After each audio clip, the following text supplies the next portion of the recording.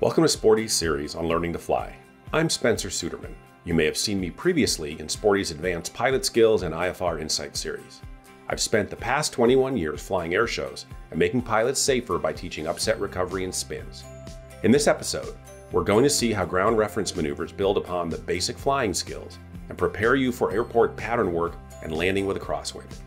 Now let's go up in a Cessna 172 at 1,000 feet over Jacksonville, Florida, where we are going to start with turning around a point, then do a rectangular pattern.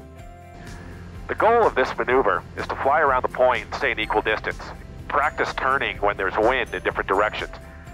Let's look at an aerial view over the practice area where I'm about to fly the turn around a point in the plane.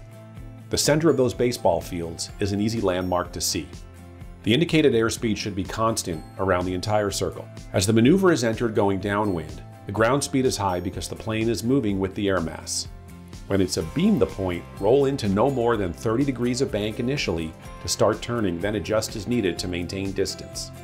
As the downwind part of the maneuver is reached, the bank angle is shallowed because the plane is now turning upwind and the ground speed is decreasing as it moves against the air mass. Upon reaching the point where the plane is going upwind, the ground speed is the lowest and the bank is very shallow because the wind is going to push the plane towards the point, so a high turn rate isn't needed. At the most upwind part of this maneuver, the bank angle and turn rate must start to increase in preparation for a higher ground speed on the downwind portion, and the cycle starts all over again if you do more than one circle. And I'm going to enter the maneuver going downwind. I'm going to use those baseball fields over there. Four corners of the baseball fields because it's an excellent visual. All right, I'm down to my correct altitude here. There's my baseball field. Really good visual. And I'm just that constant speed. And I'm going to start turning around the point. As I go downwind, I have to turn a little steeper, not more than 30 degrees, because remember, the wind's going to blow me away. So I've got to turn with more bank, pull a little harder, maintain my distance. When I go upwind, the wind's going to push me towards it. I don't need to bank as aggressively and turn as quickly. And I mostly look outside. This is a visual maneuver, looking at the baseball field. Now I'm going upwind. I can relax the bank because it'll push us in. I don't need to turn as quickly.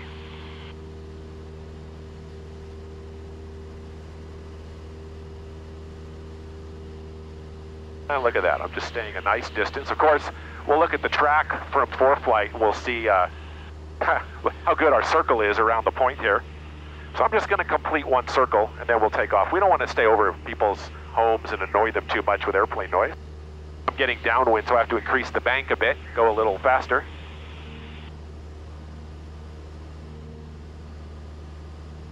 And look at that, we've completed a complete circle. And hopefully it's equidistant, we'll check that on the log. Turning around a point is a fun and easy maneuver. The ground track from ForeFlight looks good, but what would it have looked like if I just held the same bank angle around the circle? As the plane drifted farther inland, it would have drawn an oval since no wind compensation was used. Turning around a point quickly teaches the effects of wind on turning flight and how to maneuver the plane while compensating with bank angle. Next, we are going to see a rectangular pattern, which trains you to fly in the airport traffic pattern. This involves more time straight line flying and less time turning. The lesson here is learning to fly in a crosswind so the plane travels along a course which is not the same as the heading where the nose is pointed.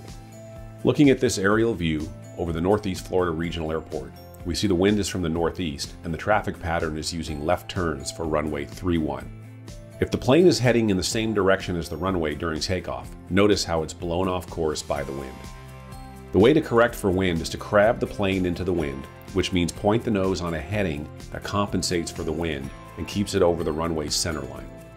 But how do you do this if the runway is underneath the plane and you can't see it? You peek out the side window for a visual reference to line up with, such as the taxiway, which is highlighted in green next to the runway.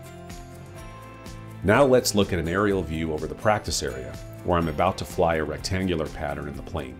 I selected a long stretch of narrow waterway as a visual reference to represent the taxiway on the airport. Notice the airplane needs to be crabbed into the wind, compensating for drift to stay on course. The the wind's coming from this direction. I can see it's drifting me over this way, so I need to crab the airplane out a little bit in order to fly a straight line. All I'm doing is looking outside the airplane and just lining up with waterway, keeping it in the same relative position. This also means when turning from upwind to crosswind, more than 90 degrees of heading change is required. Now going to turn to the left. No crab is needed on the crosswind section since the wind is directly behind the plane.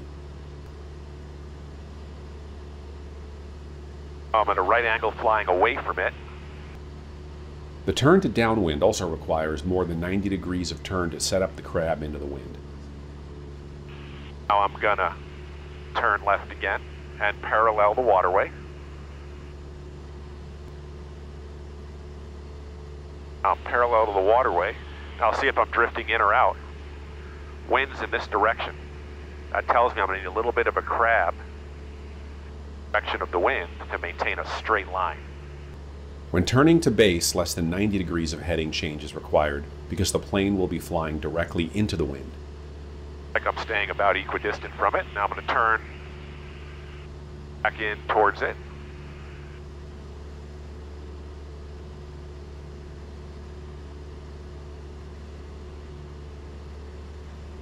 I'm going to roll out at a right angle about here. Wind's coming direction. Turning on to final also requires less than 90 degrees of heading change to set up the crab and stay on the final approach course.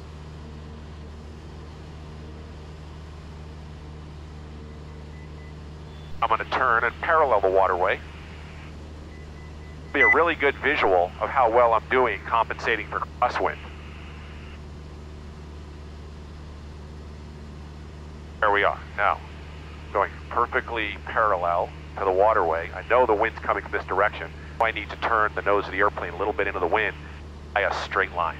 And I'm using visuals on the ground to over my ground reference and parallel to the waterway. So far, so good. Ground reference maneuvers are fun, and flying a rectangle in the wind can be rather challenging. So let's see how I did. Looking at the ground track from ForeFlight, it's mostly good. However, we can see that I crabbed into the wind just a bit too much on the downwind leg of the pattern. The goal in flight training is continuous improvement, so expect to repeat some tasks until they can be performed to the Airman Certification Standard that will be used by the examiner for your check ride. Thanks for riding along, and I hope this flight gave you a feel for what learning to fly is all about. To take the next step, check out Sporty's Learn to Fly course, which includes over 15 hours of HD video training and comprehensive written test preparation tools. Head over to sportys.com/courses to check out a free demo and get started.